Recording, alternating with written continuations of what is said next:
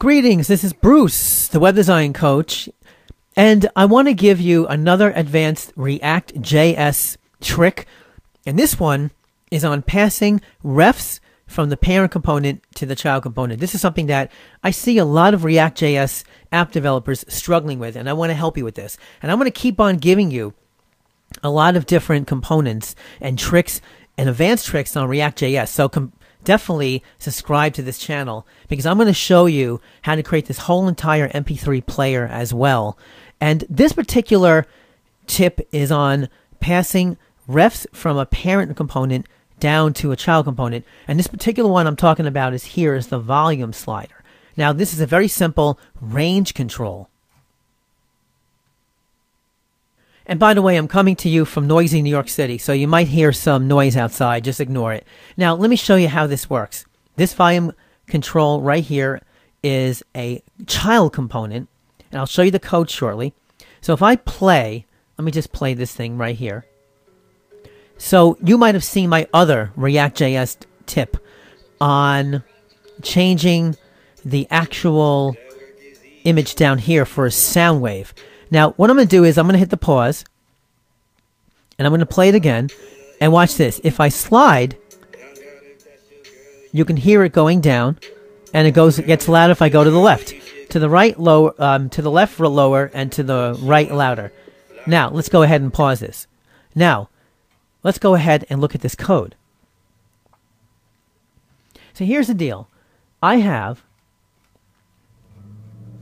and see, there's somebody with their car out there. So I have an audio player component, and this is a parent component of all of these. This is the buttons for the different songs, and also for the play and the pause button and the actual volume. Now, coming down here to the render method, we have our audio.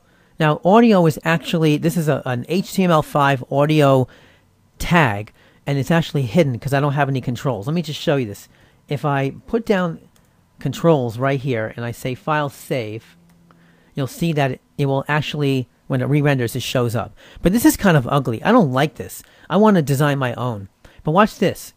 If I change the volume controller here, you'll see that this blue volume control changes. Watch this. It's a little slow, but you can see it moving. I'm controlling that when this is invisible. Now, if I hit the play button, you'll notice that this play button actually goes. If I hit pause, it stops. And I will build another one for a mute soon. So let me go ahead and take that control out.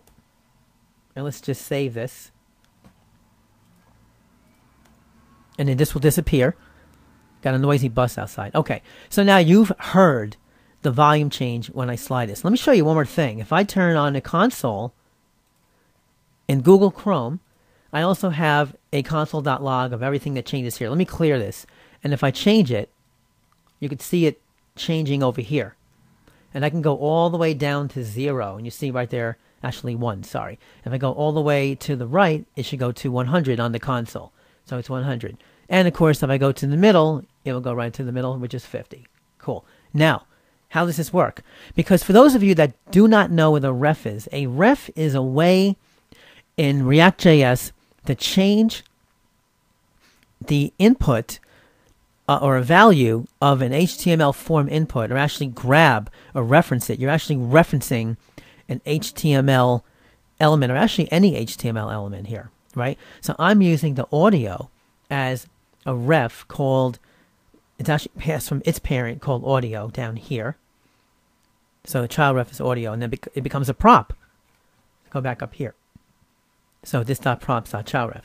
But I'm not talking about that one. I'm talking about the volume slider. The volume slider is a child component that's actually right here. And don't worry, we're going to dissect this code shortly. Now, I know I might be going a little fast here. So this volume slider child component has a volume ref here. But the question is, how did I get this.volume ref? And I'm passing this as a prop as usual. Well, here's what you have to do. Here's the key. One of the keys. You have to use React.createRef. and you create your own volume here, just like you do any state or any props. I'm saying this.VolumeRef equals React.createRef. So I'm creating the ref. Now I take this ref that I've created and I'm passing it as a prop to the child component. That's how it works. So this.VolumeRef corresponds to this right here. This.VolumeRef corresponds to React.createRef. Now, I'm passing it as a regular prop. So this obviously will be this.props.VolumeRef. And let's go up to the child component. And we have it right here. This.props.VolumeRef. And here is your ref. This is normally what I see a lot of React.js developers do is they don't know how to do this. So what they do is they take this code and they put it down into the render of the parent component without ever creating a child component. And your code can get very messy that way. So this is the way to solve that. So again, we're passing this.VolumeRef as a prop. I just call it VolumeRef equals this.VolumeRef. And this goes to the volume slider child component. Now, I go up to the child component and I have ref. Here's my regular ref. Ref equals this.props.VolumeRef. So now I'm actually getting the ref from the parent passed down to the child. But this is just like a regular function. If you've done functions before, I'm doing the same thing here. I have, and we're not done yet. We got to talk about this too. So change volume is this method, and I'm just like you would pass this.changeVolume as a props to the child component. You're also going to pass the ref the same way. Now, that's great. I hope you understand that. So we got it. So volume ref, this.volume, we're passing it as a props. Cool. As a prop, sorry. And we access it with this.props.VolumeRef. And now we got a ref. But now the question is, how do I get the value of the range? Because I got a minimum of 1, a maximum of 100. And I'm actually changing the volume, whoops, in another props here. So we got to talk about that. So what's happening is that on change, because this range, let me show you, this range has an on change event. So the on change event, we're just using the same exact function or method that's getting passed. So this.props.changeValue, okay, which is this, I'm sorry, change volume, which is this method right here that's getting passed to the child component. Okay, so now what's happening is now we got our ref. So now our child component can actually be accessed as a ref inside the parent change volume method. But here's the second key. We can get the value of that range using the current keyword. So if you recall, I have the ref here, this.VolumeRef, and whenever the child component is running the onChange function here, you need to use current. So this.VolumeRef.current. This is the current component. This is the current ref coming from the child component. And now I just put it into a regular JavaScript variable. And then this is where the console.log is firing off the new volume. And then I have this.setState equals to new volume because I need to change this state. So I can feed it back as a prop into the volume. Okay, so this.state.volume is getting the new value of new volume, which could be 1 to 10, obviously. I know there's a lot of jumping around here, but that's what you do when you work with multiple components with React, right?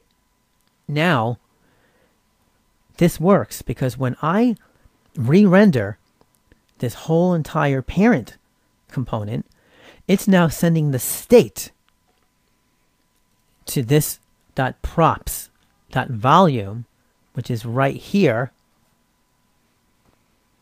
And this is the value of that range. It's the value of that range HTML elements. That's how that works.